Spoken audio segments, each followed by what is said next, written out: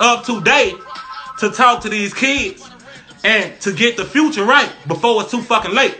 And then sometimes it's too late for some people already anyway. It's too late for some people anyway. So that's why every day I wake, I say, thank God for all the blessings that you have let me see already.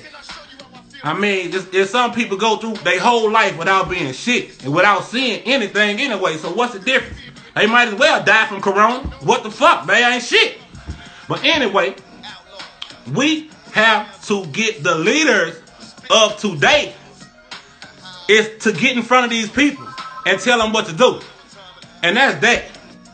And that's just the truth. I don't give a fuck what anybody say. That is just the truth. We can't just keep putting the leaders up to date. Only time the leaders of the day get their chance to talk is when you putting them on CNN and bashing them or saying some crazy shit about them. And they got 10 million motherfucking kids and shit that love them. That's the only time they get to make it to the motherfucking to the seat and talk in front of the world is to hurt them and to bash them. You know what I'm saying? We have to get the leaders of today to get in front of this world and talk about these masks and talk about gloves and talk about all that shit, man. And that's just that. And that's just that, man. I mean, that shit, it drives you crazy sometimes, man. This Savage Life Radio, man. You know? Shout out to everybody that's going, man. Number one, we're going to keep on going. The world going to keep on going. We're going to keep God first. You heard me? I mean, with God, anything is possible. With the Lord, anything is possible. With the Lord, anything is possible.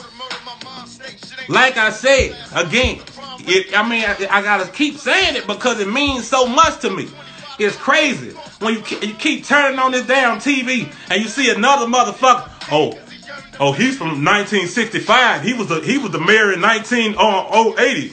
Oh, he's from 1903. His dad was the captain of the Indians. Man, nobody trying to hear that shit, man. That shit don't go like that.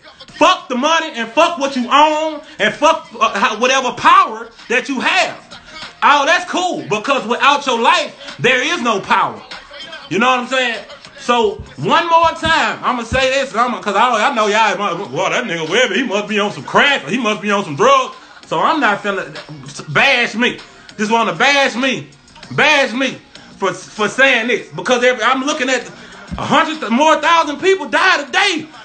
90,000 people died yesterday. So bash me, all you just for saying.